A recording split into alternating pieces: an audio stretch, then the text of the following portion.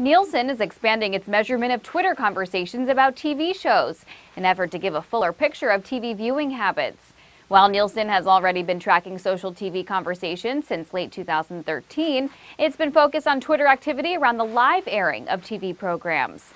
But now, Lisa Berman, Vice President of Research and Marketing at Nielsen Social, said that will change in the coming months as Nielsen starts measuring all activities surrounding both linear TV and over-the-top programming on a 24/7 basis.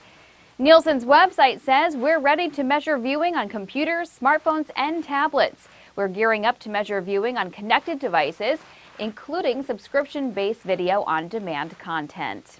Nielsen Social has access to each TV show airing on 250 networks and every tweet regarding the shows, according to Berman.